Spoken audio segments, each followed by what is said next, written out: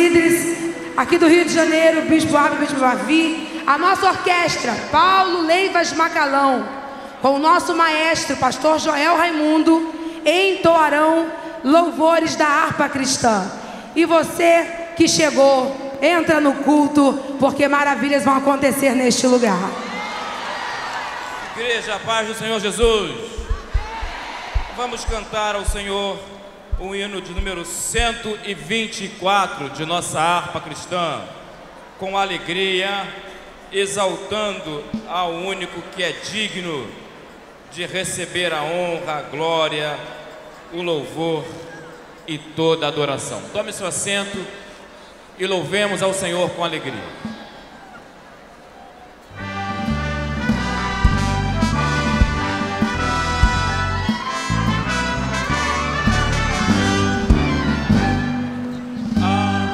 Adorai-o, Rei do universo, terra e céus, cantai o seu louvor. Todo ser no grande mar submerso, louve ao dominador. Todos juntos o louvemos, grande Salvador e Redentor. Todos o louvemos, vejo o dominador. Adorai-o, anjos poderosos, vós que sua glória contemplai, vós remidos, já vitoriosos, graças rendei demais. Juntos o louvemos, grande Salvador e Redentor. Todos o louvemos, rege o dominador. Sol e lua, coros estrelares, sua majestade anunciai. Postes grandes, centos de milhares, o seu poder mostrai.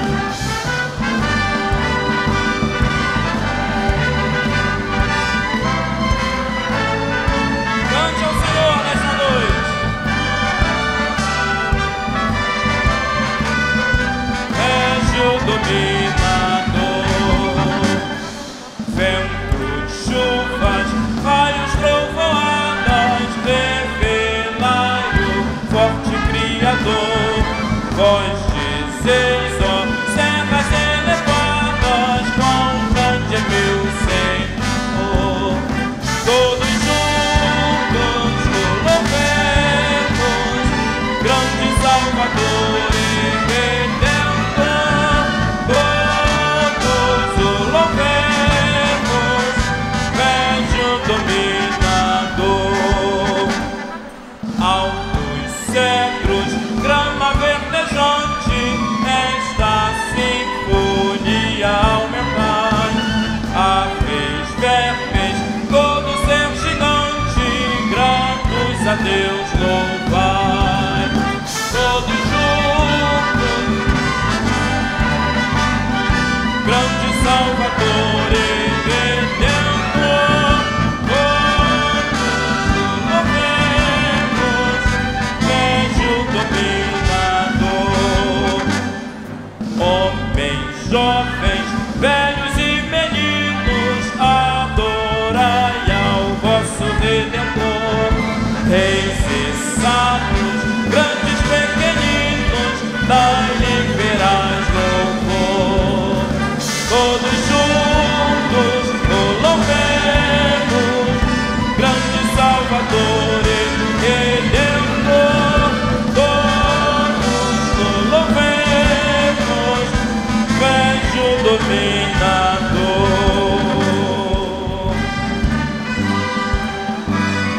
Vinde, cantemos ao Senhor, jubilemos a roca da nossa salvação. Aleluia! Louvemos ao Senhor. Aleluia.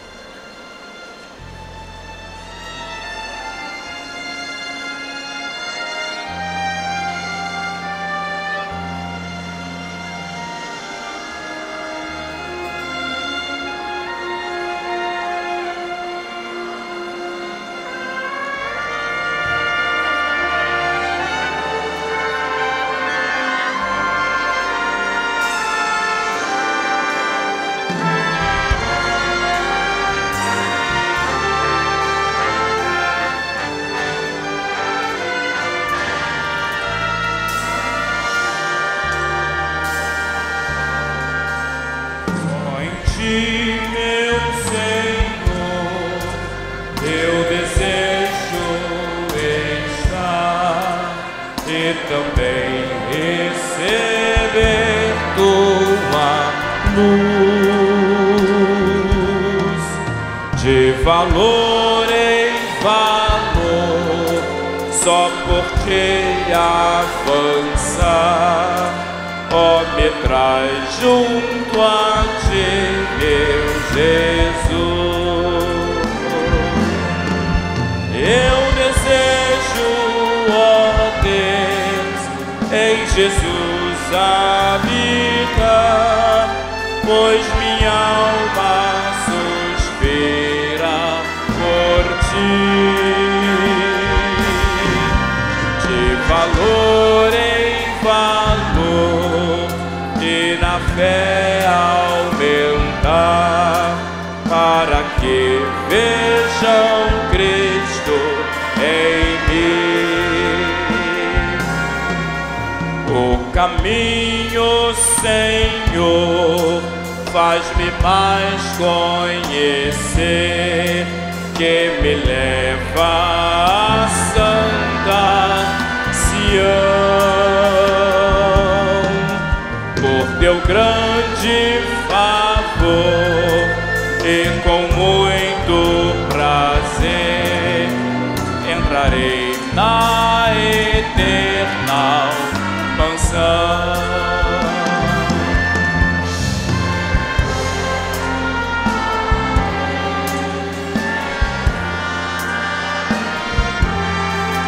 Pois minha alma suspira por ti.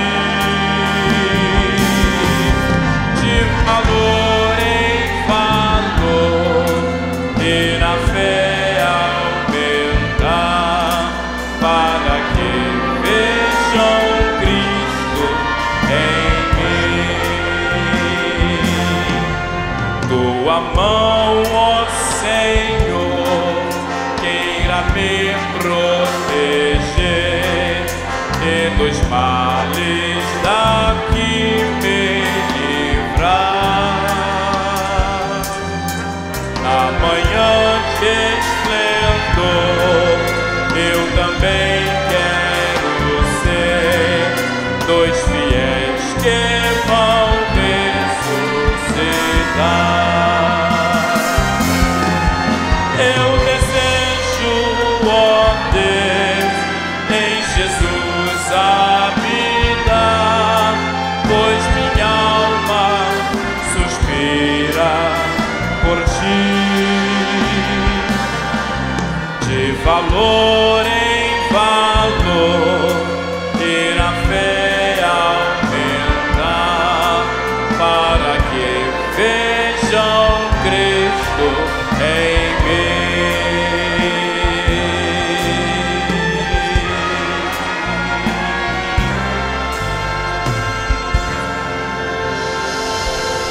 Aleluia! Glórias a Jesus. Vamos ainda louvar o Senhor com o hino de número 100, o Bom Consolador. Hino de número 100 de nossa harpa cristã, mais uma composição do pastor Paulo Leivas Macalão.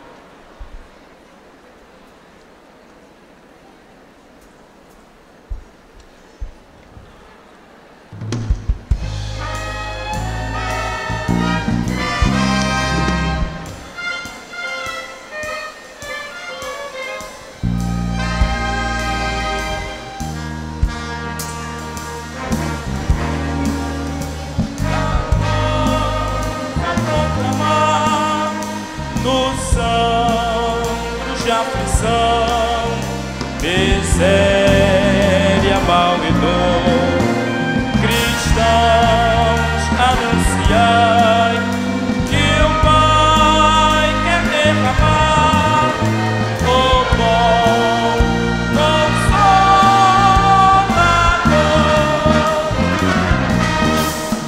o bom Consolador, o bom Consolador. Deus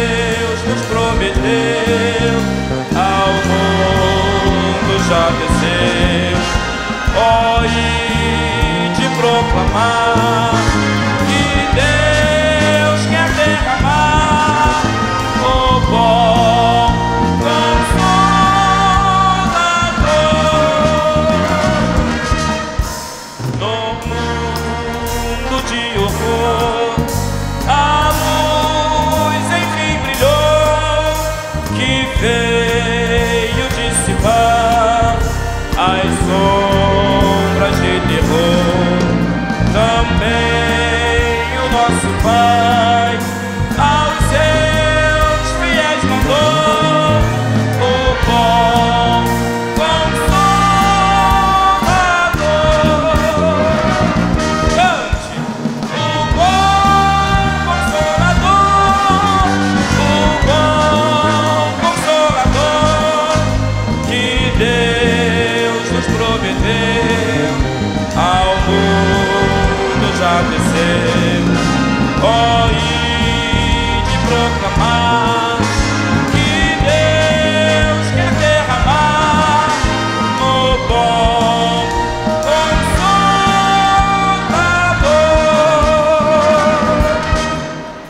É o Consolador que traz a salvação aos que aprisionou o grande tentador. Dizem que veio já com todo o coração o bom Consolador. Cante!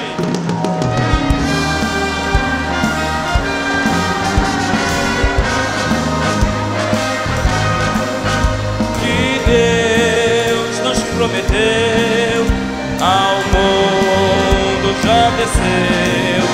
Ó, ide proclamar que Deus quer derramar o bom Consolador.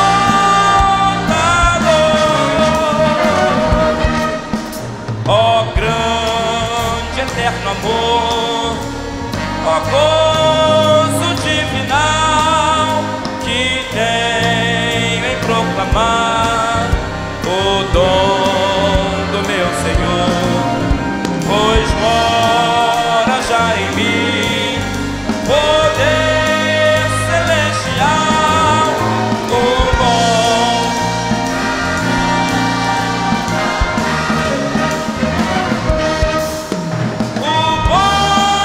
Consolador,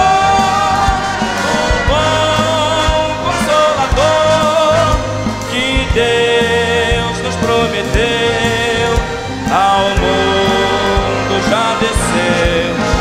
Ó, ide proclamar que Deus quer derramar o bom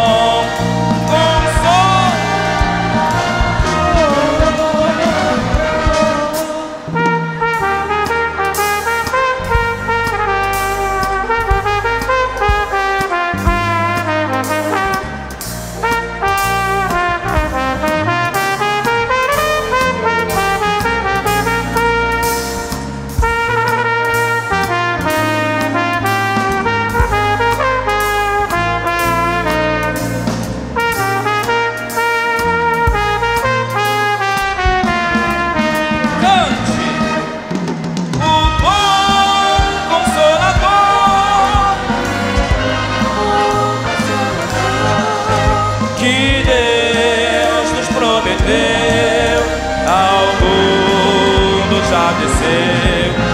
Ó, ide proclamar que Deus quer derramar o bom Consolador.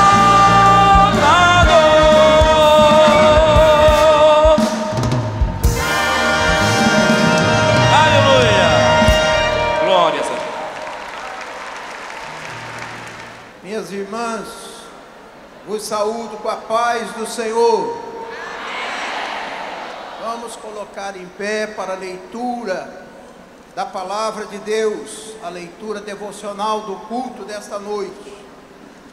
Eu convido as irmãs a abrirem as suas Bíblias no livro de Provérbios, o último capítulo. Provérbios, capítulo de número 10. Capítulo de número 31, do versículo 10 até o versículo 31. Provérbios, capítulo de número 31.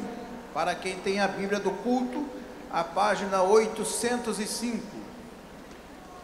Nós vamos ler do versículo 10 ao versículo 31. O pastor vai ler o versículo de número 10, a igreja lerá o versículo de número 11, e assim vamos até o versículo de número 31. Queria convidar aqui o nosso bispo, Oídes José do Carmo, para vir fazer essa leitura juntamente com a igreja.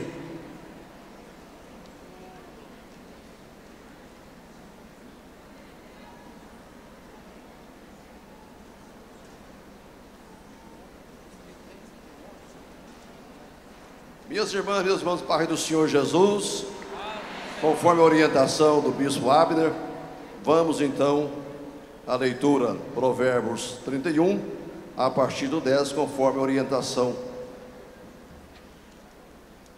Uma esposa exemplar, feliz quem a encontrar, é muito mais valiosa que os rubis. Vamos agora, todos congressistas. 11.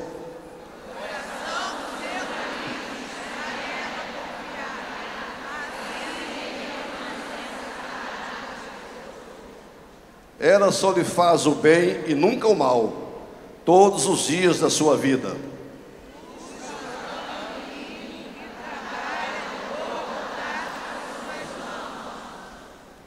Como os navios mercantes, ela traz de longe as suas provisões.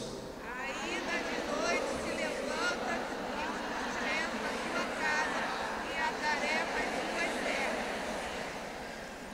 Ela avalia um campo e o compra, ou o que ganha planta uma vinha. Filho seus lombos de força e fortalece seus braços. Administra bem o seu comércio lucrativo, e a sua lâmpada fica acesa durante a noite. Estende as suas mãos ao pulso e as palmas das suas mãos perto da mão. Acolhe os necessitados e estende as mãos aos pobres. Não temerá por causa da neve, porque toda a sua casa anda formada de roupa dobrada. Faz cobertas para a sua cama, veste de linho fino e de púrpura.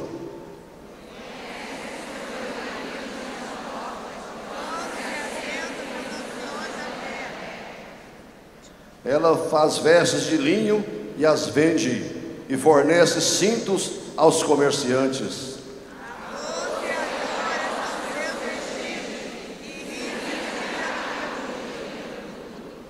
Fala com sabedoria e ensina com amor. Olha alimento comer de sua casa e não come o pão da preguiça. Seus filhos se levantam e a elogiam. Seu marido também a elogia, dizendo: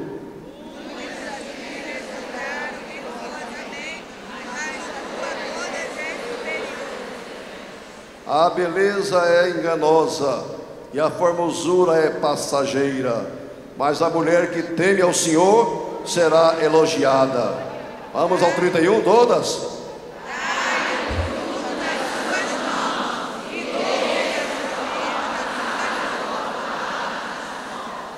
Aleluia. Começamos muito bem. Obrigado, bispo Abner. Glória a Jesus. Minhas irmãs, vamos apresentar a Deus os nossos pedidos de oração. Vamos orar por aquelas irmãs que sonhavam estar aqui, desejaram estar aqui, mas por motivo de força maior, de enfermidade, ou outro motivo tão relevante, não puderam estar presentes. E muitas que estão aqui vieram para este congresso, mas certamente pode estar no seu lar alguém que está enfermo, na sua família, e esse é o momento de nós apresentarmos esses pedidos de oração ao Senhor. Alguém tem algum pedido de apresentar ao Senhor? Levante a sua mão. Glória a Jesus. Pastor Abinaí, venha nos elevar a Deus em oração. Irmã, será que a gente pode levantar uma de nossas mãos para os céus? Vamos buscar o Senhor, né? Falemos com o Senhor. Senhor nosso Deus, bendizemos, exaltamos o Teu nome, Pai, por este momento tão glorioso que a Tua igreja celebra, e a representação de toda a nossa nação madureira, de todos os lugares do nosso país. Obrigado pela vida de cada uma das tuas servas, dos teus filhos, que o Senhor nos deu o privilégio, Senhor, de nos reunir nessa noite. E já pudemos sentir a presença gloriosa do Senhor, porque o Senhor nos deu a garantia de que onde o teu povo se reunisse, ali o Senhor estaria no meio deles. Nós exaltamos, glorificamos o teu nome, porque já sabemos que prodígios, milagres e maravilhas já estão acontecendo aqui neste lugar, porque os teus sinais seguiriam os que crerem, e nós cremos no mover do teu poder sobre a vida do teu povo, Pai. Glorificamos o teu nome, Senhor. Colocamos cada uma das irmãs também que não puderam estar aqui, que o Senhor, ó Deus, nos dê privilégio a elas também, e que no próximo Ciben elas possam participar.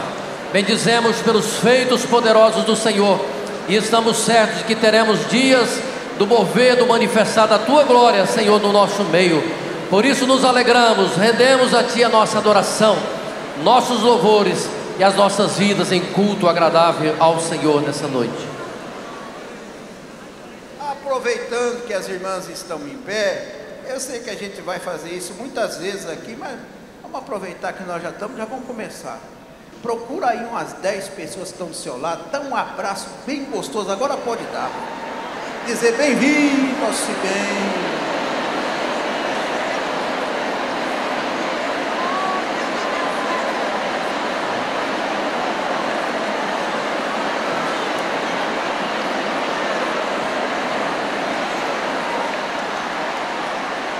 Pai nosso nos céus, santo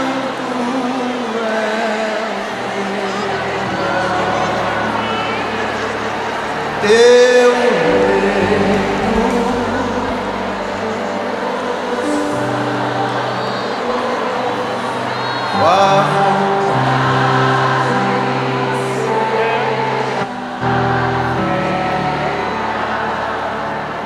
na terra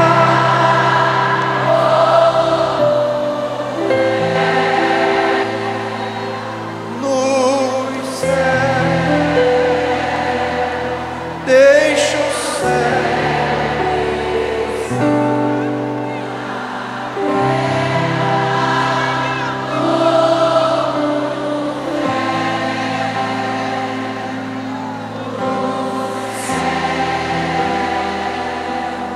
deixa o céu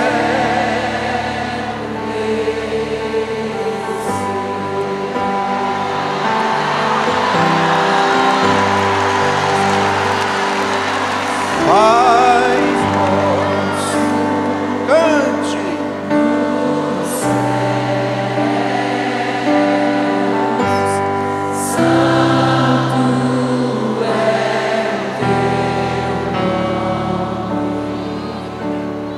teu reino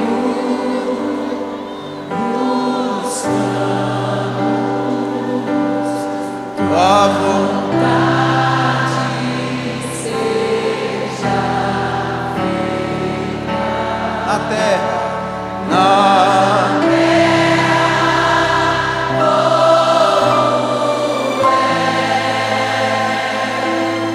nos céus, deixa o céu descer na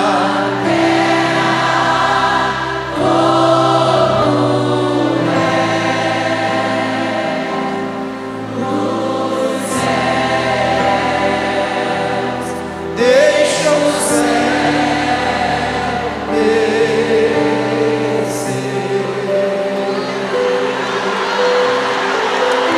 deixa o céu descer, deixa o céu descer,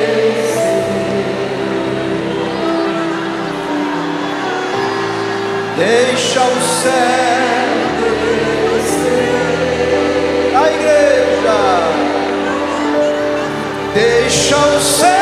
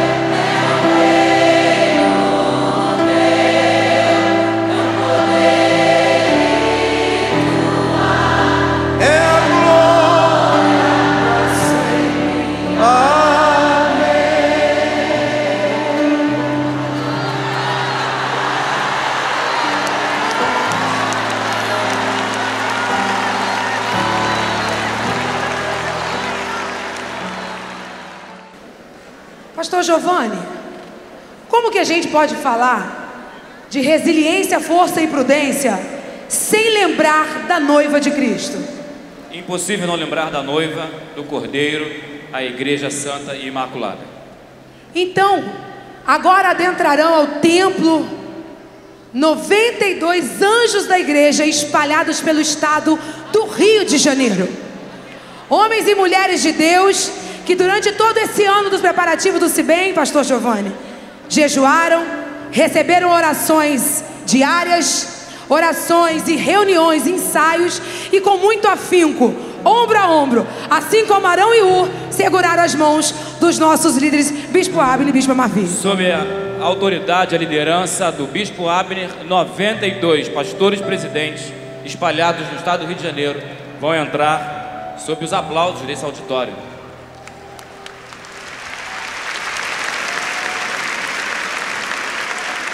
Enquanto eles estão começando a entrar, Pastor Giovanni, vamos rapidinho contar um pouquinho da história aqui para eles? Vamos falar. Para a psicologia, a resiliência fala sobre o aspecto de dar continuidade e recuperação daqueles que não desistem dos seus projetos e objetivos diante do estresse e da adversidade. Essa explicação nos faz lembrar tanto da noiva de Cristo, a noiva do Cordeiro. Não seria a noiva de Cristo uma prova da resiliência que o próprio Cristo nos propõe? Somos perseguidos, mas estamos de pé. Somos perseguidos e permanecemos. Muitos morreram na arena pelo Evangelho, mas ele prossegue cada vez mais fortalecido. Veio a pandemia, veio o caos da pandemia, e nunca experimentamos em nosso ministério tamanho crescimento. No Evangelho de João, capítulo 19, verso 33, fica gravado na história que não houve e jamais haverá ruptura no corpo de Cristo, na igreja, na noiva. Baseado então nessa verdade, é que nós queremos anunciar a entrada dos 92 presidentes. A noiva de Cristo e o noivo de Cristo, o Cristo sendo o noivo e a noiva sendo a igreja, representados pelos casais que vão entrar agora. Que venham! Recebam do dono da festa o bálsamo da alegria sobre este lugar, o renovo espiritual por toda a caminhada que trilharam e ainda trilharão. Adentrem os pastores presidentes de todo o estado do Rio de Janeiro, com as suas respectivas esposas. A Deus, pelo trabalho de cada um deles, a Deus seja dada a honra, a glória, o louvor. Uma salva de palmas.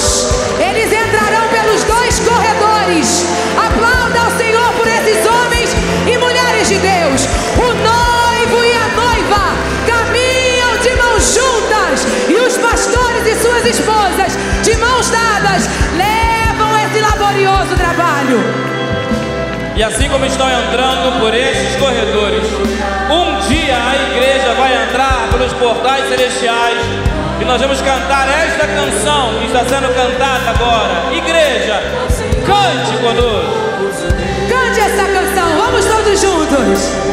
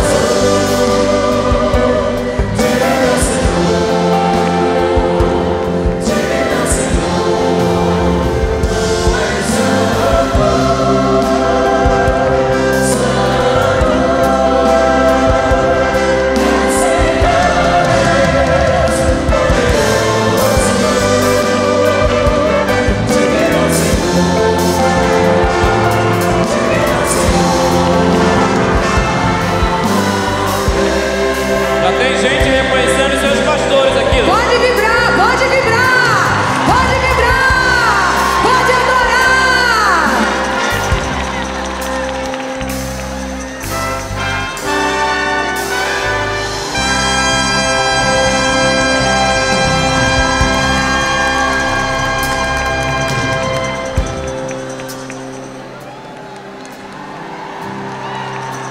A senhora saberia dizer o nome de cada um deles? A gente não vai arriscar, obviamente, mas eu estou lembrando de alguns aqui, hein, pastor? Eu conheço muitos, mas eu acho melhor a gente não arriscar. Melhor não arriscar. Pode aplaudir. Aleluia.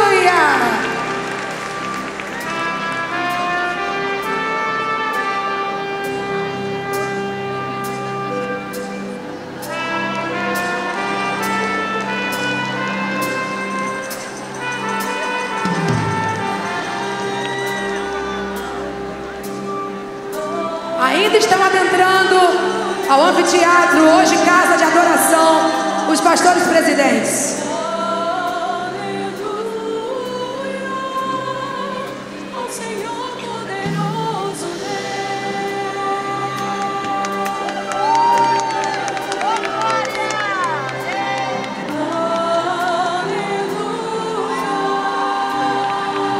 Se você reconheceu o seu pastor presidente no telão, fique à vontade para celebrar a Deus pela vida do seu pastor.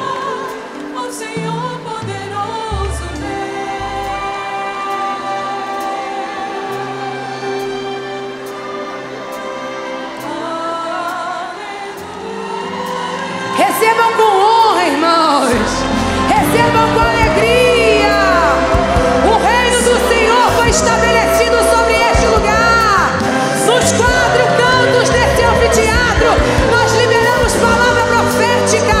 Então aqui há um ambiente de adoração. Digno é o Cordeiro. Digno é o Cordeiro.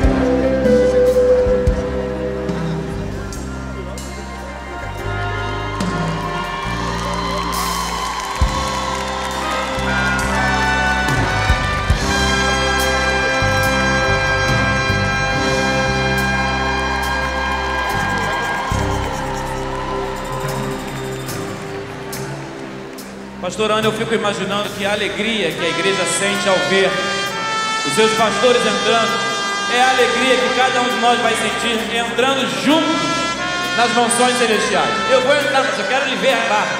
Eu imagino a alegria. Eu imagino a gente congratulando, cantando santo, santo, santo, ao som de tambores e pífaros, ao som angelical, porque digno é o Cordeiro da adoração e da glória. E o louvor e a adoração não param.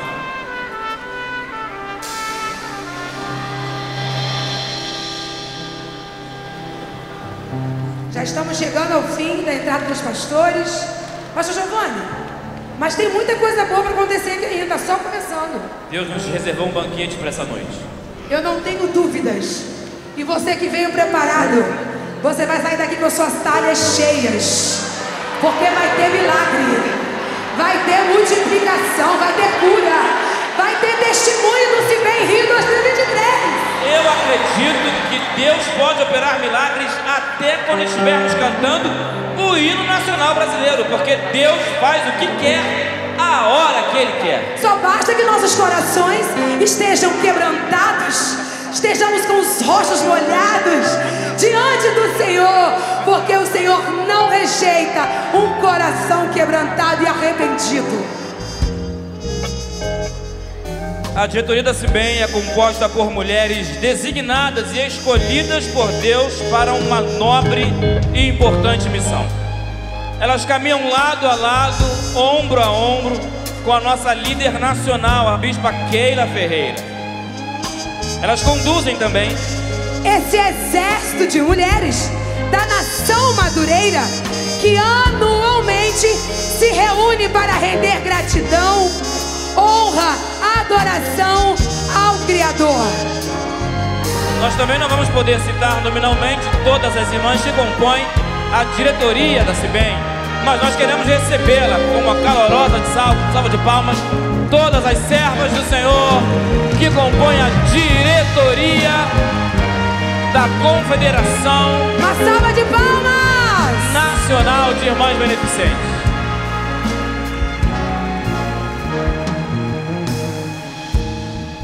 E vem muita coisa linda, pastor Giovanni. A diretoria que arduamente caminha, desenvolvendo esse trabalho com excelência, para que eu e você tivéssemos essa oportunidade histórica de estarmos reunidos aqui. Estão sendo conduzidas, adentrando pelos corredores, e com muita honra as recebemos. Quantidade de história e experiência espiritual acumulada que está atravessando esse corredor é indizível, pastora. E nós que agradecemos a Deus. O presente é nosso, por tê-las e fazermos parte dessa história coletiva. Pessoas com histórias individuais construindo uma história coletiva. Certamente não estaremos também nominalmente, mas eu pergunto por curiosidade. A senhora sabe o nome das servas do Senhor? Não risco não, hein? Vamos aplaudir a Jesus mais uma vez por todas as servas de Deus que compõem a gloriosa diretoria da Ciben. Deus abençoe as irmãs no precioso nome de Jesus.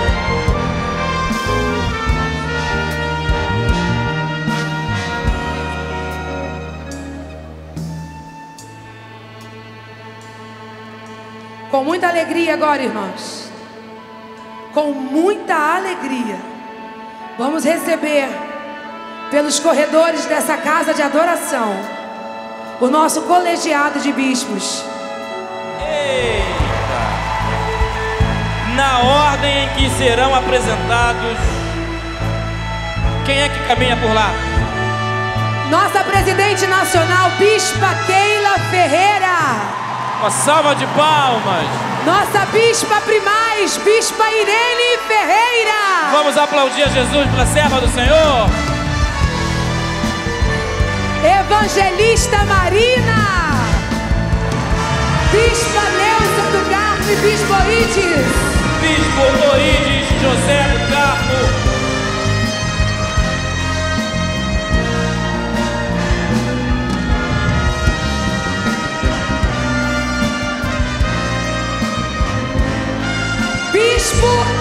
Abner Ferreira e Bispa Martim Ferreira.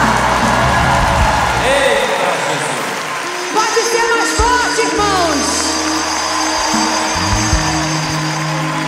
Toda instituição séria se sustenta com base numa forte liderança. Qualquer organização precisa de um líder, e com a igreja não é diferente. Pela igreja viva e operante, e por causa do seu amor, ele mantém uma liderança firme e fiel à sua palavra. Enquanto esse dia não chega, Deus confia a liderança de sua igreja na terra, espalhada por todo o mundo, a homens fiéis e comprometidos que possam ouvir a mesma ordem que Pedro ouviu um dia: apacenta as minhas ovelhas. Nós do Ministério de Madureira temos a honra e o privilégio de sermos liderados por esse colegiado de bispos, homens de Deus honrados, que têm se dedicado pela excelência do seu serviço e pela contribuição relevante ao ministério. Enquanto eles sobem ao púlpito, a igreja, como gratidão ao nosso Criador, vai render mais uma salva de palmas, com glória a Deus e aleluia, pela vida desses gigantes no reino de Deus. Mais forte, irmãos, mais forte. Ele é fiel, o Senhor é fiel.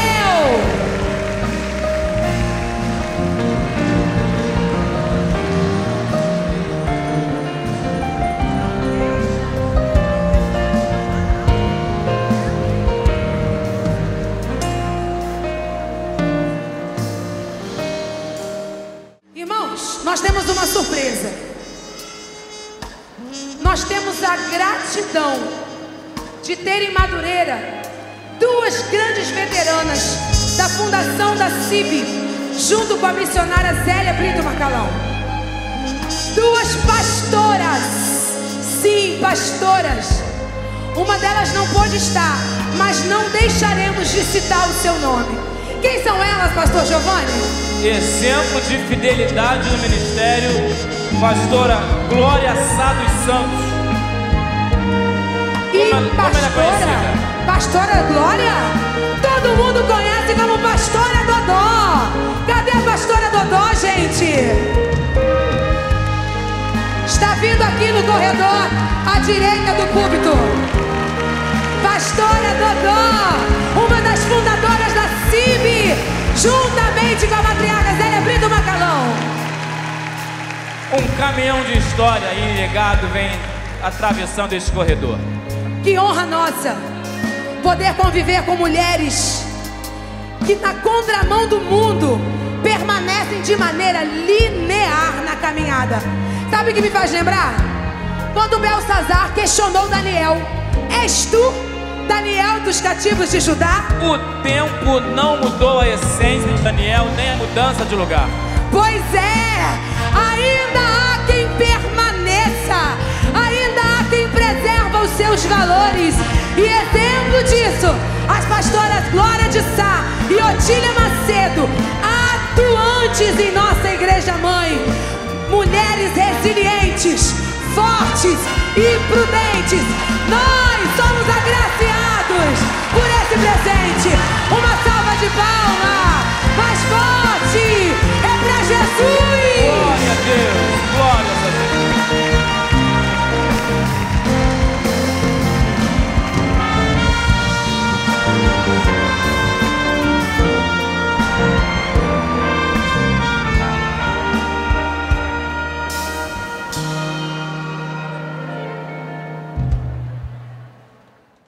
Em julho de 1969, nascia o maior evento feminino da história da igreja no Brasil. Sob a presidência dos fundadores do Ministério das Assembleias de Deus de Madureira, pastor Paulo Leivas Macalão e missionária Zélia Brito Macalão, a cidade de Brasília, Distrito Federal, abrigava o primeiro Congresso Feminino Nacional, atualmente conhecido como Ciben. Sim, mas o Ciben não é apenas um evento. Na verdade, esse congresso é a reunião de mulheres e de homens, de jovens e crianças que se juntam para agradecer a Deus por mais um ano de laborioso trabalho de assistência social através da Ciben. A Ciben, Confederação das Irmãs Beneficentes Evangélicas, nasceu no coração de Deus e no coração de sua fundadora, a missionária Zélia Brito Macalão, em novembro de 1955, com o objetivo de promover campanhas anuais de arrecadação de roupas, agasalhos, alimentos e remédios para famílias necessitadas. Ah, que mulher visionária! E que visão de reino! Seu coração ardia de compaixão e misericórdia ao ver crianças abandonadas, viúvas desamparadas, lares por socorrer. E com muita sabedoria, essas mulheres usavam o braço social como estratégia para a evangelização e crescimento da igreja. Com a partida da missionária Zélia Brito, a presidência da Ciben foi assumida pela valorosa missionária Esther Tristão Verginiano em 1988, e ela esteve à frente dos trabalhos até o ano de 2012. A partir de 2012, coube à bispa Keila Ferreira a responsabilidade de dar prosseguimento ao legado deixado por sua fundadora. E é maravilhoso saber que nossa atual presidente tem conduzido com resiliência, força e prudência a obra que Deus confiou em suas mãos. Oh, que a chama pentecostal, uma vez implantada em solo brasileiro pelos missionários suecos Daniel Berg e Gunnar Wingren, não se apague de nossos corações. Que o emblemático e majestoso templo da rua Carolina Machado 174, no bairro de Madureira, Rio de Janeiro, lugar onde se formaram tantos líderes e que ainda abriga tantas histórias, continue sendo referência às futuras gerações, como um marco do nosso ministério, sede espiritual, Igreja Mãe e Nossa Jerusalém. Que a estratégia evangelística utilizada pela Ciben desde a sua fundação continue sendo a marca maior deste lindo trabalho de assistência social e espiritual. Que o legado deixado pelo pastor Paulo Leivas Macalão, o apóstolo do século XX, e por sua querida esposa, continue inspirando as lideranças atuais Brasil afora. E que o nome de Jesus seja louvado, bendito, exaltado e entronizado para todo sempre. No Ministério de Madureira, nas cibianas de norte a sul deste país e até fora dele, e na vida de cada um de nós. Bem-vindos à cidade maravilhosa! Bem-vindos à nação da unidade, hierarquia e disciplina! Bem-vindos à Ciben Rio 2023!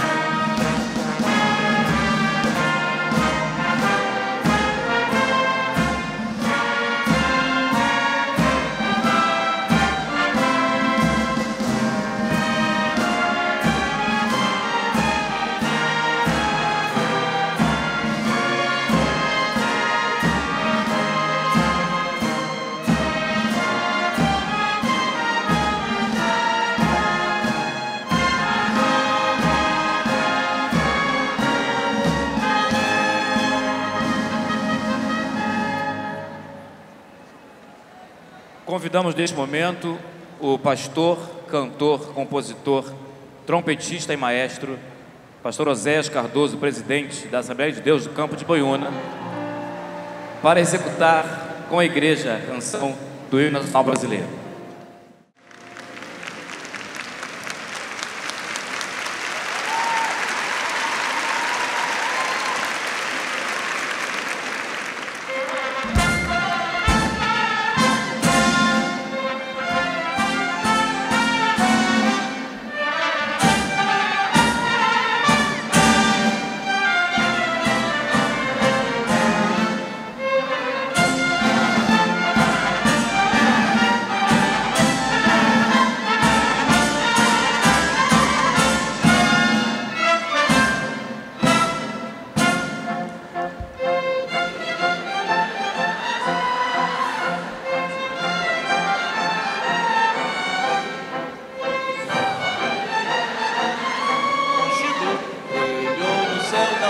Nesse instante, seu penhor dessa igualdade, conseguimos conquistar com braço forte.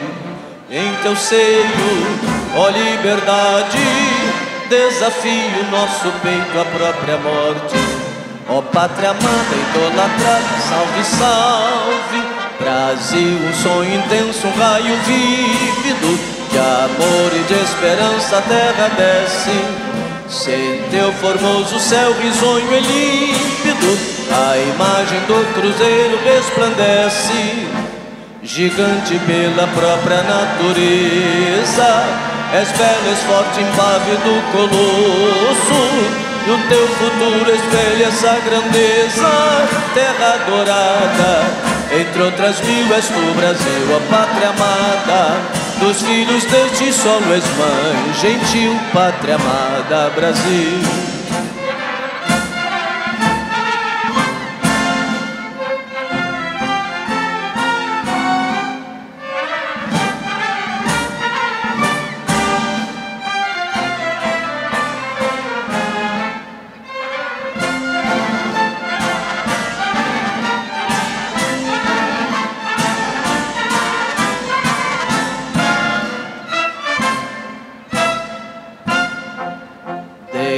Eternamente em berço esplêndido, ao som do mar e à luz do céu profundo, fulguras, ó Brasil, florão da América, iluminado ao sol do novo mundo.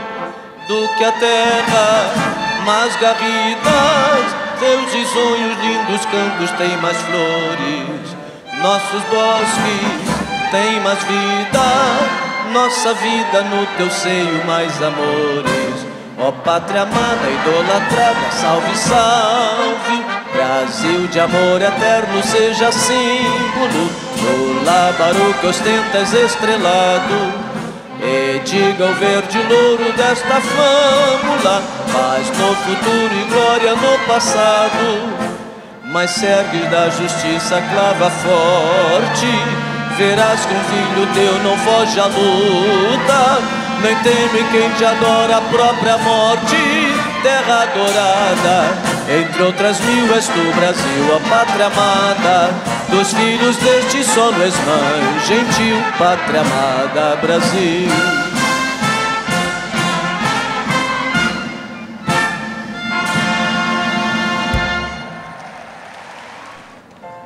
Externamos nesse momento nosso respeito e carinho à memória do presbítero Luiz Fernando Tavares Augusto, promovido recentemente às Mansões Celestiais no dia 8 de agosto, após a queda de um helicóptero militar no município de Formosa, estado de Goiás. Luiz Fernando era sargento lotado nas fileiras do Corpo de Fuzileiros Navais da Marinha do Brasil e também era líder de mocidade da Assembleia de Deus em Engenho de Dentro. A sua participação nos ensaios do grupo de porta-bandeiras para o Congresso da Ciben era sempre feita com muito empenho e seriedade.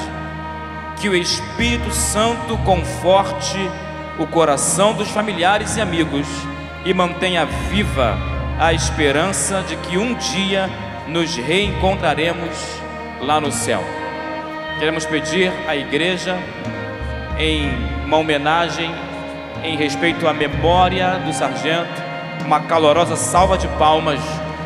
Deus console toda a família, em nome de Jesus.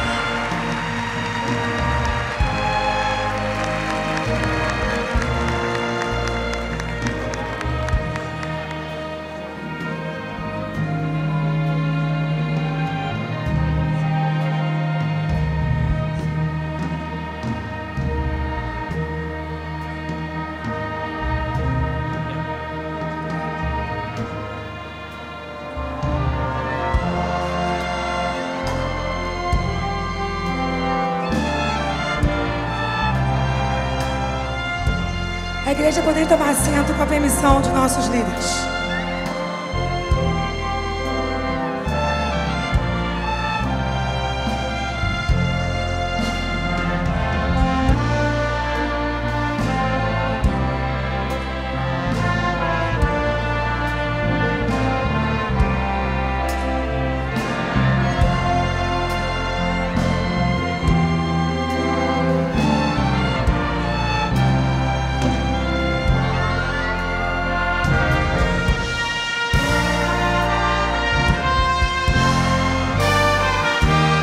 Orquestra Paulo Leivas Macalão, entoando louvor ao Senhor.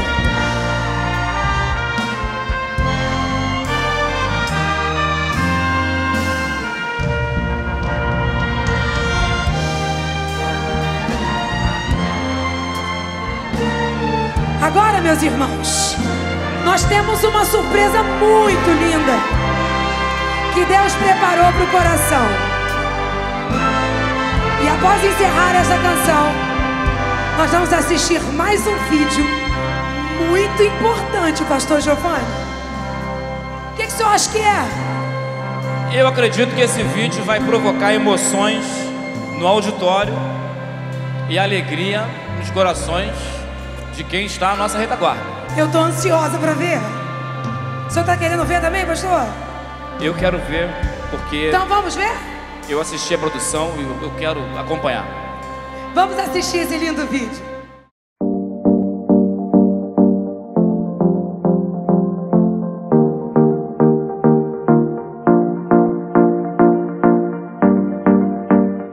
Ela nasceu na cidade de Campinas. É esposa, mãe, avó, bispa, pastora, líder, conselheira, advogada e mais um monte de coisa. Mas, acima de tudo, ela é serva e filha de Deus e atualmente é a presidente da Ciben Nacional. Eu estou falando da Bispa Keila Ferreira. Fazer um evento como esse não deve ser nada fácil. Minha mãe me disse que dá muito trabalho e eu acreditei. Que bom que a Bispa Keila, assim como a minha mãe, confia muito em Deus. Deve ser por isso que ela consegue fazer tanta coisa ao mesmo tempo. Ela está no comando da Ciben desde 2012. Eu nem tinha nascido nessa época. Olha só quanto tempo! Me disseram que os eventos que ela organizou foram realizados em lugares lindos que um dia eu ainda quero conhecer. Caldas Novas, Foz do Iguaçu, São Paulo, Manaus, Goiânia, Maceió e até em Brasília. Ela também fez um evento aqui no Rio. Gostou tanto que esse ano voltou. Querida Bispa Keila, esse vídeo é só para dizer que nós te amamos e que a senhora é muito bem-vinda aqui na cidade maravilhosa. Honramos sua liderança e respeitamos o seu ministério. Foi por isso que o pessoal aqui do Rio de Janeiro decidiu colocar uma criança para gravar esse vídeo para a senhora. Eu faço parte de uma geração que acabou de chegar, mas já me considero uma cibianinha. A senhora faz parte de uma geração que já chegou lá. Então, eu represento a geração que admira e que respeita a liderança, que conseguiu vencer e agora está construindo a história. Acho que é isso. O vídeo tá acabando. E agora eu quero pedir para a senhora vir à frente do palco, que eu mesma vou lhe dar um abraço bem apertado. Ah, já ia me esquecendo. Nação Madureira, unidade, hierarquia e disciplina. Tchau! Um beijo! Mais forte! Aperta mais! Aperta mais! Essa é a homenagem do Rio de Janeiro para a nossa presidente nacional, Bispa Keila.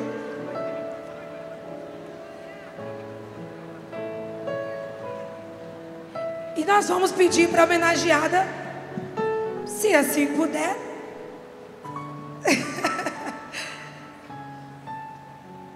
Eu quero Alô, cumprimentar a alô. todos. Não, esse não é o microfone da bispa. Esse aqui. O da bispa tem uma cor diferente. O irmão faltou no ensaio. Eu quero cumprimentar a todos com a paz do Senhor. O Rio de Janeiro continua lindo. E nós estamos literalmente dentro de Madureira, não é? Isso tem um peso espiritual muito forte para nós. E eu quero agradecer essa homenagem. É muito bom nós estarmos com as irmãs, estarmos com pessoas da nossa faixa etária, mas quando nós entendemos que nós podemos fazer um efeito na vida de uma criança, olhar para trás e dizer, valeu a pena, está valendo a pena e vai continuar valendo a pena. Então, você que é mãe, você que é uma menina, sonhe em Deus. Um dia você vai estar aqui segurando esse microfone e quem sabe um dia você vai estar sentada ali na minha cadeira. Deus é Deus que realiza sonhos. Eu quero aqui aproveitar esse momento. Eu não sei se está pronto. Eu queria já aproveitar. Ontem eu cheguei em São Paulo, nós chegamos uma chuva tremenda. E esse congresso foi um congresso muito especial, está sendo. Quando eu digo que foi, porque eu e a Bispa Marvi, nós selamos um compromisso muito especial quando começou. E Deus foi trabalhando. E eu disse ali a ela, disse a Bispa Irene, ao Bispo Abner, que este congresso é um congresso de paz. De paz. Se você está aqui por qualquer outra intenção, você perdeu seu tempo, porque aqui reina a paz. A paz que excede todo entendimento. E eu pedi ontem que eu remanejei, bispa, inclusive alguém da sua assessoria, para me socorrer. Mas eu queria já, porque homenagem, eu acho que a gente tem que fazer no começo da festa. Porque no final fica tão ruim, né? E eu queria homenagear pessoalmente a você, Bispa Marvi, minha querida amiga, companheira. E eu estou aproveitando que eu estou com o microfone aqui, porque eu não sei se eu vou voltar de novo. Esse aqui é uma lembrancinha para você, do meu coração, tá bom? É um pouquinho para dizer o quanto você é amada, respeitada, quanto eu te admiro e quanto é tranquilo fazer um congresso aqui no Rio de Janeiro e saber que você está na frente dele. Deus te abençoe, eu te honro, te respeito, te obedeço. Você é autoridade espiritual sobre a minha vida com muito carinho e reconhecimento. Que Deus continue prosperando sua vida, te dando saúde, que a sua liderança seja cada dia mais forte. Que Deus te abençoe. Eu não podia perder a oportunidade, tá? Pastor Giovanni, meu coração está muito emocionado. Gratidão é a palavra desse momento. Não tem como ver tudo isso que Deus fez aqui e não lembrar da palavra gratidão. Como diz meu sábio pai, gratidão não prescreve. É bom exercer a gratidão. Acabamos de louvar a Deus pela vida de nossa presidente nacional e nossa presidente estadual. E ainda trilhando o caminho da gratidão, irmãos, convidamos vocês a imergir na soberana e extraordinária graça do Senhor. Ao falar da mulher de Deus, é impossível não falar da noiva de Cristo. É inevitável falar da graça e não relacionar a graça à bondade de Deus, ao amor, à fidelidade do noivo, ao dono da igreja. Em uma sociedade tão antropocêntrica, milhares de mulheres se reúnem em um local que se transforma lugar de adoração. Olha que coisa inexplicável. Um local que se transforma em lugar de adoração para declarar, assim como o profeta Isaías, o castigo que nos traz a paz estava sobre ele, e pelas suas pisaduras fomos sarados. Graça te damos, Pai. Graças nós te damos. Pelo preço que foi pago. Se hoje caminhamos livre, alicerçadas, fortalecidas, resilientes, é graça ao grande projeto de resgate da humanidade. Nesses 4 dias de congresso, receba, ó Pai, toda a nossa genuína adoração, com o coração quebrantado e resgatado por Ti. Aproveite esse momento e agradeça ao Senhor.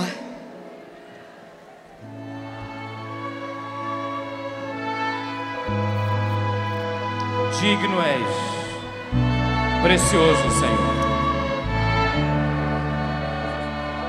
E só o Senhor é digno. Aproveite esse momento para adorar, irmãos. Como o bispo Abner disse, você fez um sacrifício para estar aqui. Já que veio, entra. Entra no culto, exulte ao nome do Senhor. Pelo preço que pagou, sacrifício de amor que me comprou, ungido do Senhor, pelos cravos em tuas mãos, graças eu te dou, ó meu Senhor, lavou minha mente e o coração, me deu perdão, restaurou minha comunhão.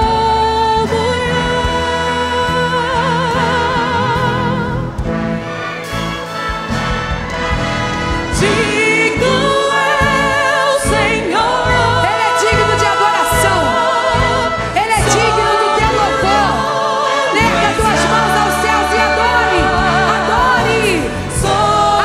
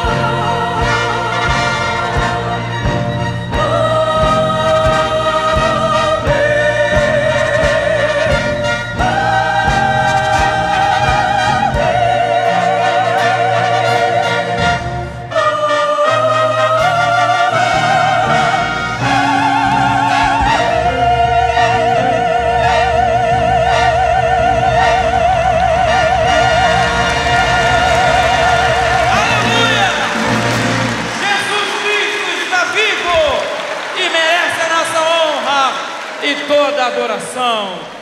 Aleluia. Louvado seja o nome do Senhor. Digno ao Senhor, sobre o trono está. Salmo 3, verso 4, Davi declara: clamei ao Senhor, Ele me ouviu desde o seu santo monte.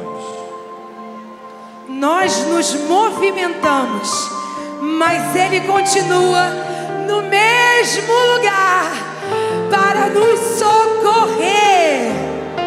Sua soberania é imutável. Meu Deus é soberano Deus. Do céu Ele ordena e faz. É do céu que Ele faz. Sim, tudo faz com o seu poder. O meu Deus, soberano Deus. Guarde essas palavras. Meu Deus, soberano Deus. Prepare o seu coração e mergulhe na graça do Senhor soberano na próxima canção que vamos executar. Adoração, louvor, honra, tudo é para o nosso Deus. A alegria do Senhor é a nossa força. Então, faça o seguinte: alegre o coração do Senhor nessa noite e seja fortalecido. Ao som de tambores e pífaros, vamos declarar a soberania do Senhor.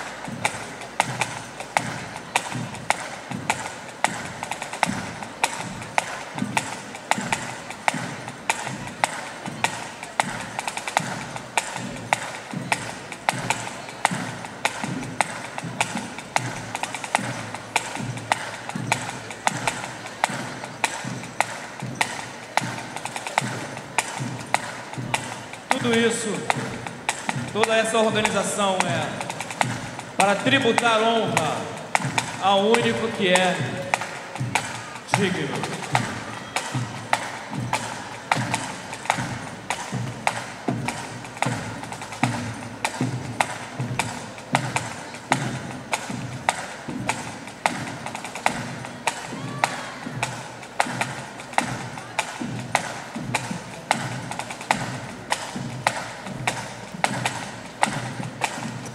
Ao entrarem os galhardetes pela esquerda e pela direita, nós vemos galhardetes na cor branca e na cor vinho. Os galhardetes na cor branca apresentam palavras que são atributos de Deus. E os galhardetes na cor branca, na cor vinho são os atributos de Deus. E na cor branca são as habilidades humanas. São 12 galhardetes, misturando-se entre si, para mostrar que o poder de Deus é quem atua na fraqueza do homem, possibilitando a ele continuar a sua jornada. Coragem, força, resiliência, resistência e superação. E Deus concede autoridade, honra, justiça.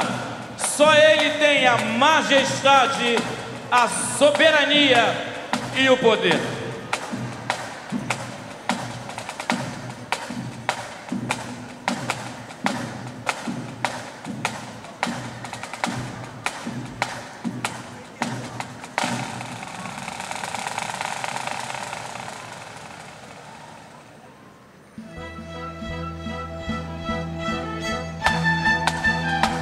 meu Deus, soberano Deus e Rei, do céu Ele ordena e faz, com o seu poder, meu Deus, soberano Deus.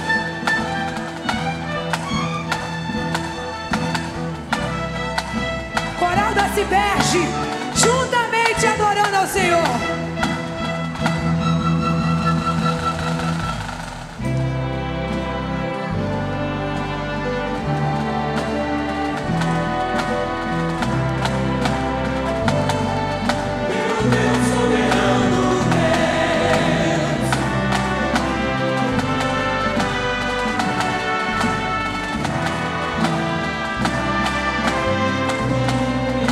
Meu Deus soberano, Deus, meu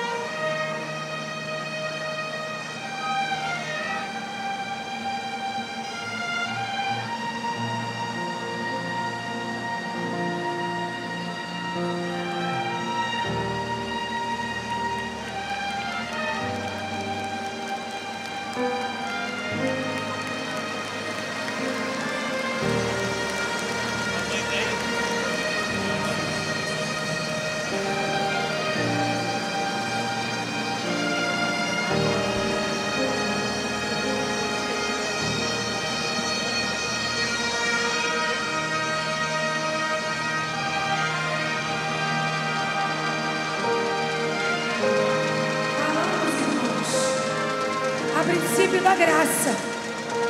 Falamos de gratidão. A palavra gratidão deriva de gratia, que significa graça. Curiosamente, ambas as palavras caminham juntas e de mãos dadas.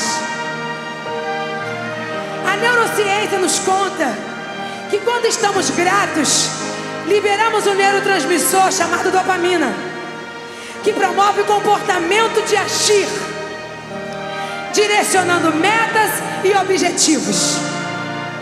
Além da dopamina, há um hormônio também chamado ocitocina, o famoso hormônio do amor. Ah, o amor, irmãos. Ah, o amor. Em 1 Tessalonicenses 5,18, o apóstolo Paulo nos orienta a sermos gratos em todas as coisas, pela bênção que recebemos e pelas situações que fogem da nossa capacidade de compreensão. Gratos pelo passado, sem medo do... Gratos por acordar hoje. Sim, você abriu os olhos essa manhã. Gratos pelo projeto da salvação. Gratos até mesmo pela adversidade que gerou em nós recuperação em Cristo. Será que existe resiliência em Cristo? E não como uma capacidade apenas humana? Somos gratos pela adversidade. Romanos 8,28 diz que todas as coisas cooperam para o bem daqueles que amam a Deus. Essa cooperação gera aprendizado, que gera força, coragem, vigilância, prudência para as experiências que hão de vir. Todo esse aprendizado, gerado numa acelerada engrenagem, irmãs, nos prepara não para apenas habitar a terra, mas principalmente para nos tornar habitantes do céu. Gratidão, graça, força, prudência, o céu, o alvo, o destino, todas essas palavras compõem a locomotiva da nossa vida, que desaguam na maior esperança que cada um de vocês estão aqui por causa dessa esperança, que é morar nos céus e estar com o noivo. De que valeria tudo isso se a preparação não fosse para chegar ao céu? Que cabalmente seja esse o nosso objetivo, igreja. Resiliência para se recuperar, força para alcançar e resistir, e prudência para que ninguém tome o nosso tesouro, a tua coroa. Ocupe a tua mente, igreja, com o que é do céu.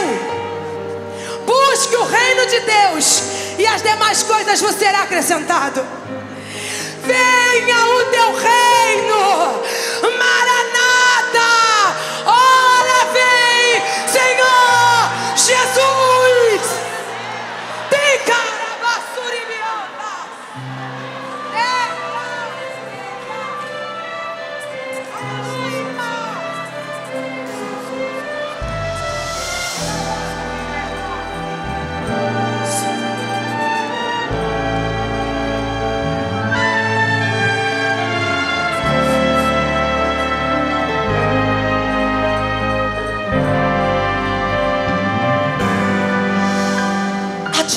Cidade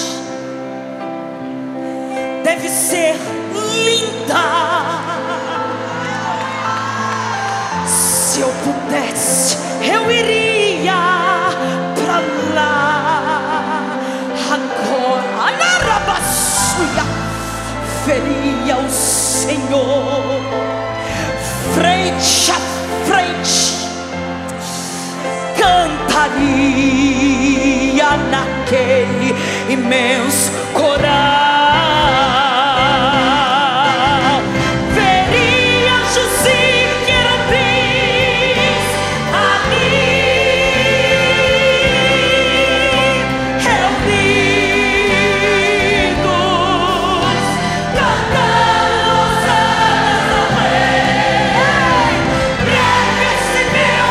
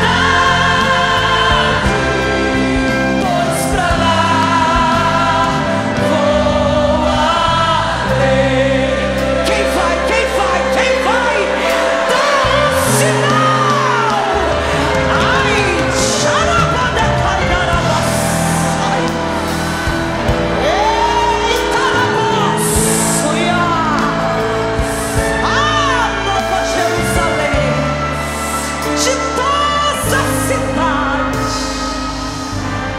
Você pode virar para essa irmã agora, ó, irmãos, se ficarmos, ó, em comunhão com Cristo, naquela linda cidade nós iremos morar. Tá pertinho, ai, Tarabassuia,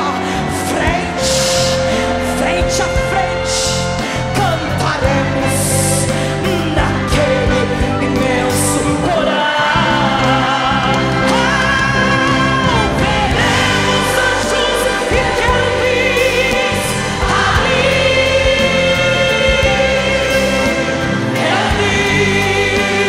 reunidos, cantamos a Rei. Teremos somente prazer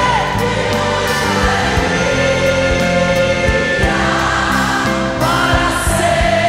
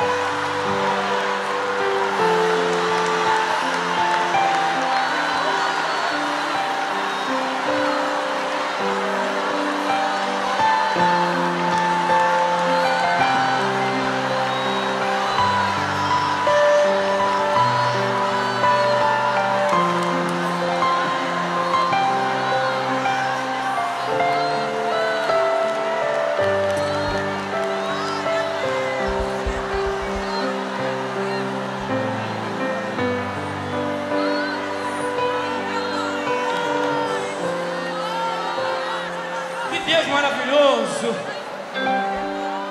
Que vontade que temos de voltar para a pátria querida, o céu ao qual pertencemos. Enquanto esse dia não chega, vamos caminhando aqui na terra ao lado dele. E durante a caminhada experimentamos, como igreja e como noiva, a proteção, a provisão e o suprimento do Senhor.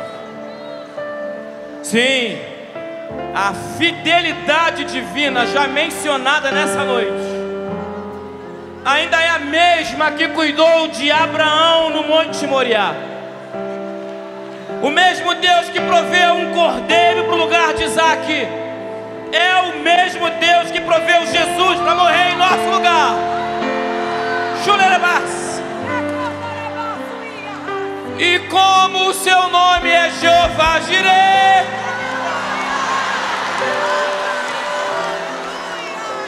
falar mais uma vez para o seu coração se preparar para a canção que vem por aí. Como o nome dele ainda é Jeová Jireh, ele continua provendo ainda hoje. A sua chegada até aqui foi provisão de Deus. As passagens que você pagou, provisão de Deus. A hospedagem no hotel, provisão de Deus. A sua saúde é provisão de Deus. Enquanto você está aqui, quem está cuidando da sua família é o Jeová Jireh. Eu creio!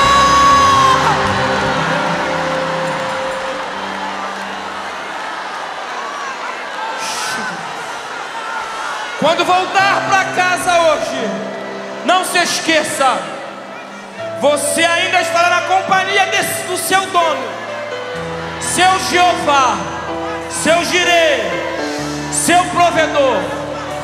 E se você precisar, acredite, ele vai prover de novo.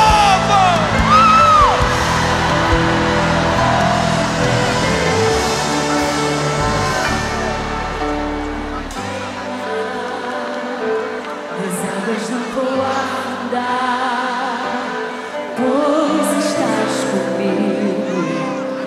Não estou sozinho. sozinho. Eu estou guardado no esconderijo, no esconderijo. Não estou sozinho, tu estás comigo. Não tem por que temer, temer porque se eu estou guardado por quem nunca veio, seu nome é Jeová Jireh. Irás prover de novo, eu creio em ti.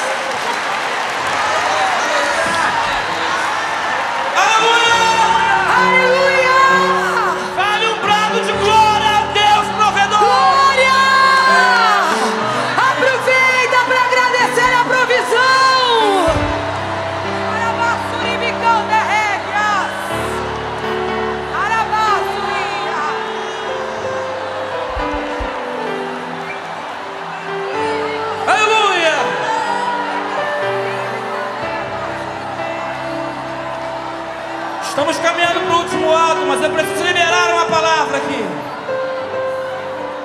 Sentimento que vem ao coração é de que há pessoas preocupadas dizendo: tudo bem, Jesus, eu vou participar de mais esse congresso, eu vou empenhar tudo que eu tenho, mas como é que vai ser depois? Ele vai prover de novo. Aleluia! Missionária Ana, nem acredito. Estamos chegando ao final dessa abertura histórica. A gente quer continuar. Precisamos prosseguir, pastor. Pois é, pastor Giovanni. Quem diria, hein? E aí, pessoal? Conseguimos, pra glória de Deus, hein, turma? Sim, o mesmo Deus que proveu tudo até aqui nos encheu de coragem para encarar esse desafio tão grande. Um grande desafio. E por falar em desafio, o que temos pela frente aí, pastor Giovanni? O que temos pela frente? Um medley com trechos de canções que ainda não cantamos hoje. Duvido que a senhora conheça todos os hinos que fazem parte desse repertório final. Ah, pastor Giovanni, você tá me desafiando. Eu, como uma boa cibiana, se for corinho de fogo, eu, como uma boa cibiana, pode mandar, pastor, porque hoje, Joquebede, você não vai morrer. Ele vai fazer a roda grande passar dentro da pequena, porque ele é Deus. Atenção, mulheres, é tempo de guerrear. Estão preparadas para lutar? Sim! Então solta o grito de guerra! Onde estão as mulheres guerreiras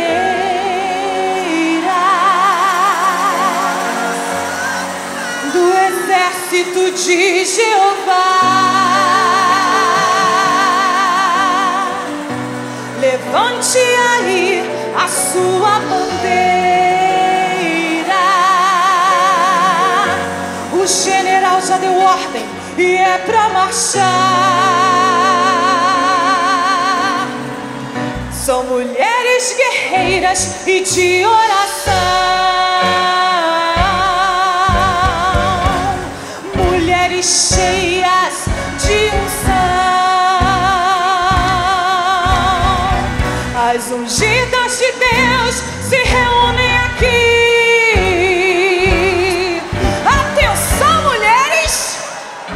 Eu quero te ouvir.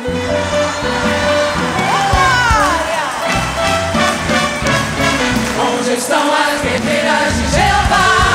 Glória, glória. Onde estão as guerreiras de Jeová?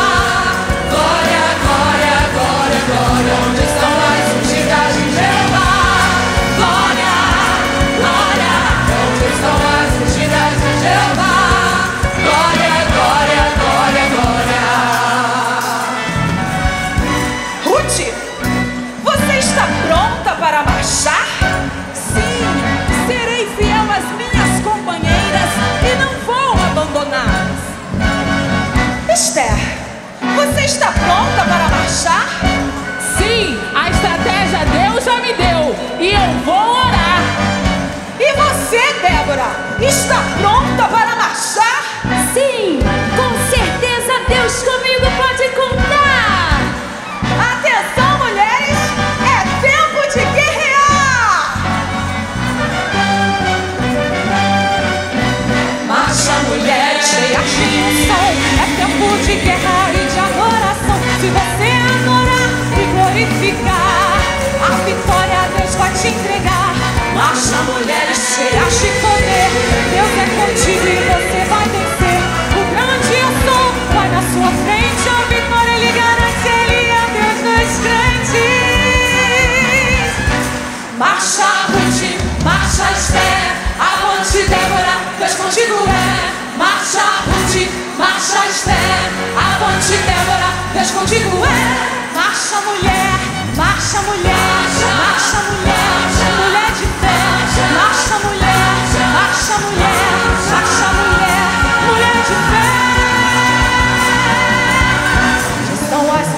guerreiras de Jeová. Glória, glória. Onde estão as guerreiras de Jeová? Glória, glória, glória, glória. Onde estão as ungidas de Jeová? Glória, glória. Onde estão as ungidas de Jeová? Glória, glória, glória, glória. Agora é com vocês. Onde estão as guerreiras de Jeová? Glória, glória. Onde estão as guerreiras de Jeová? Glória, glória, glória, glória. Onde estão as ungidas de Jeová? Glória, glória. Onde estão as ungidas de Jeová? Glória, glória, glória, glória. Agora é com vocês. Glória, glória, glória. É muita glória. Glória, dá glória pra Jeová. Glória, glória. Glória, glória. Glória, dá glória pra Jeová. Ó glória.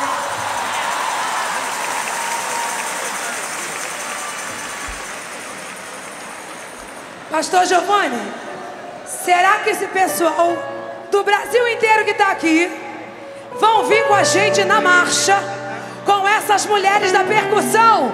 Quem aí vem junto com a gente? Pega o teu pandeiro, Miriam, e vamos cantar para o Senhor. São mulheres de todas as idades. Os ensaios na matriz eram emocionantes, Cultos, eram cultos. cheios de poder, e não está sendo diferente nesse lugar. Prepara o coração, Que aí vem mais um som. então prepare o coração. Aí vem mais um som. Deus vai te dar poder. Então vem junto com a gente pra no mistério você se envolver. Eita, glória.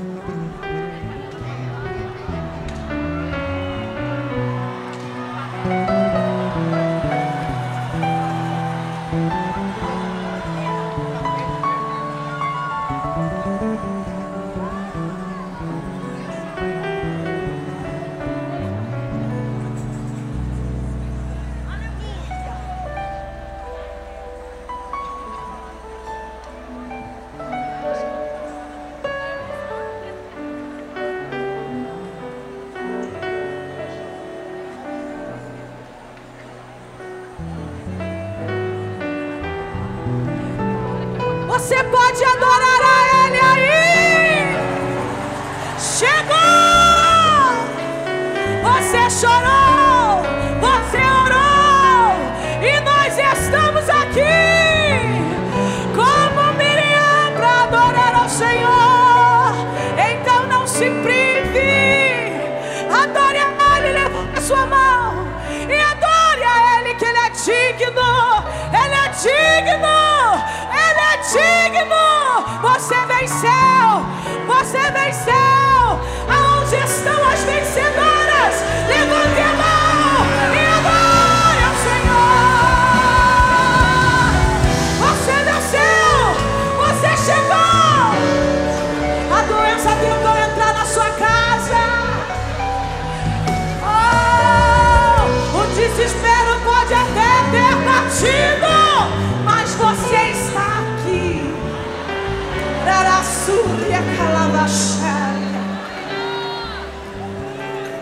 Dá um sorriso para essa irmã aí, de adoradora, de alegria, e enche o seu peito para adorar ao Senhor nessa noite. Aleluia, aleluia.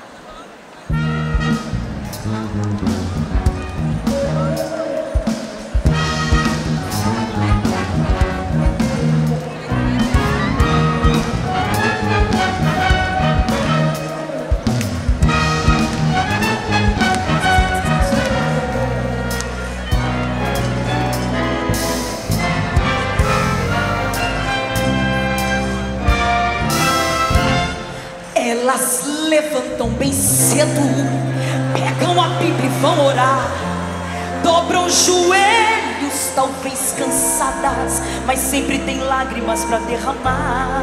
Tem testemunhos de lutas vencidas, sempre uma bênção para contar. Não se entregam e não recuam, porque elas não param de orar. Elas não param de orar, vão chorando e não param de orar, vão pedindo e não param de orar, recebendo e não param de orar. Elas não param de orar, vão chorando e não param de orar, vão pedindo e não param de orar, recebendo e não param de orar.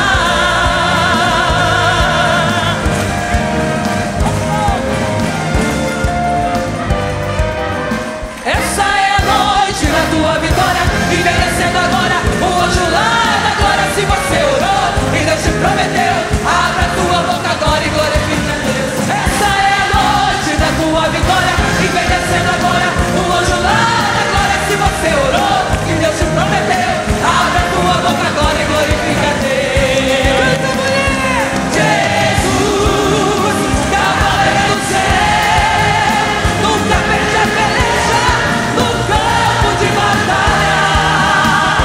Jesus, cavaleiro do céu, nunca perde a peleja no campo de batalha.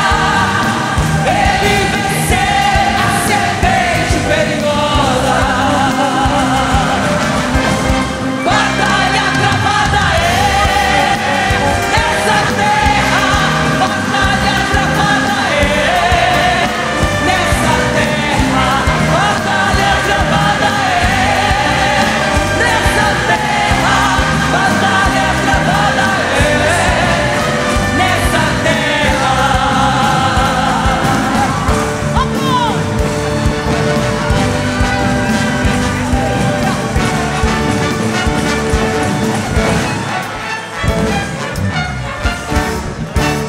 Aqui tem glória, glorifica irmão. É glória que sobe, é glória que desce, é fogo e unção. Aqui tem glória, glorifica irmão. É glória que sobe, é glória que desce, é fogo e unção. É tanta glória, eu vejo glória que tem glória. É glória, glória, glória sobre o altar. Ouço glória, glória em toda a igreja, faz o tempo abalar. É tanta glória, eu vejo glória que tem glória. É glória, glória, glória sobre o altar. É tanta glória, glória em toda a igreja, Deus está neste lugar.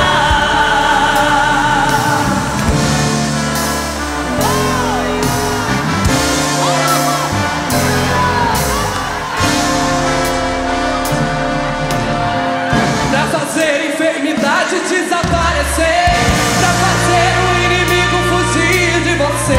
Uma nuvem de vitória está sobre a igreja. A previsão de Deus diz que vai chover.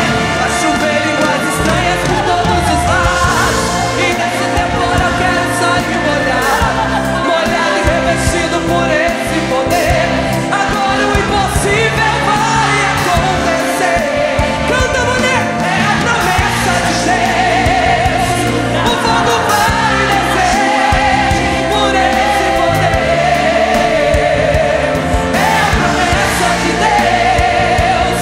O fogo vai descer por esse poder. Já começa a acontecer.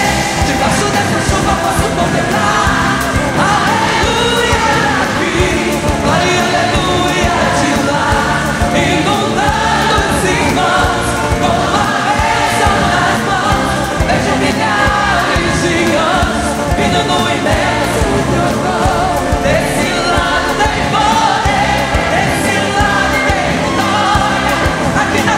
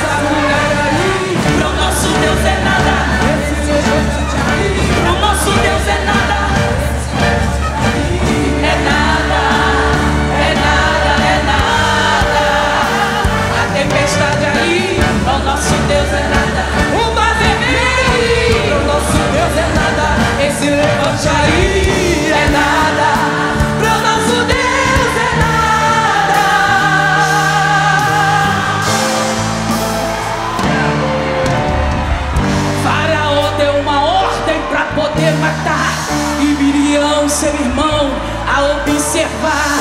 Na beira do rio Nilo ela vai vigiar, aonde Moisés iria chegar. De repente no Egito vai acontecer, dentro de um cesto vai chegar um bebê. Mãe, não precisa se preocupar, Moisés está vivo, eu ouvi ele chorar. Hoje o que pede, Moisés não vai morrer. Eu posso ouvir o choro do bebê. Hoje o que pede, Moisés não vai morrer. Eu posso ouvir o choro do bebê. Hoje o que pede, Moisés não vai morrer.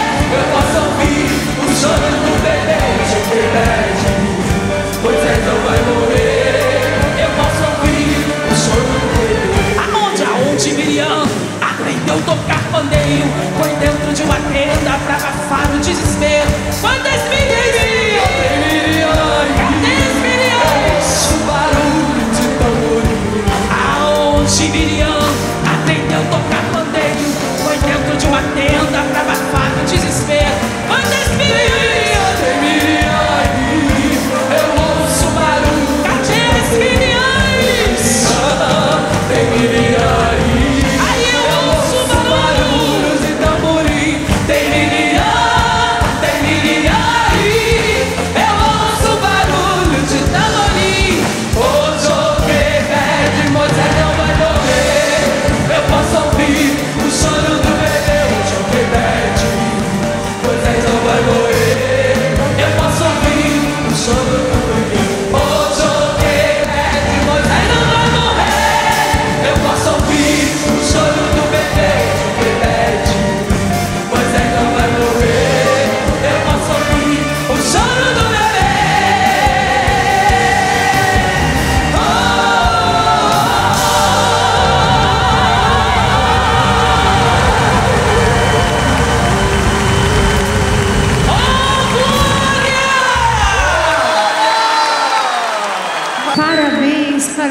Parabéns, se a gente pudesse, a gente queria ouvir tudo de novo. Estava tudo muito lindo. Vocês podem aplaudir a Jesus pela vida de todos os organizadores dessa abertura marcante, né? Hoje nós estamos indo sem fôlego para o nosso hotel. Realmente foi uma bênção. Ó Deus potente, onisciente, onipresente, estamos embaixo da tua graça gloriosa e te oferecemos esse culto de hoje aqui de celebração da Ciben. Mais uma vez estamos aqui diante de tua presença santa. É pela tua imensa misericórdia, Senhor, que nós estamos aqui e te agradecemos, Deus bendito. Tu disseste na tua palavra: celebrai, festejai com júbilo ao Senhor todos os moradores da terra. Deus bendito, hoje foi uma festa e com júbilo muito grande, Senhor.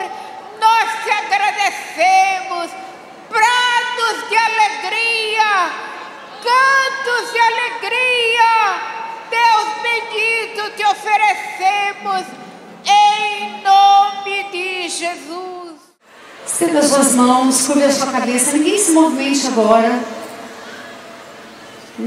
Amém? Feche seus olhos. Que o amor de Deus, nosso Pai, a graça do nosso Senhor e Salvador Jesus Cristo e as consolações do Espírito Santo sejam não só hoje, mas para todos sempre. E todos digam amém. Deus abençoe vocês. Até amanhã.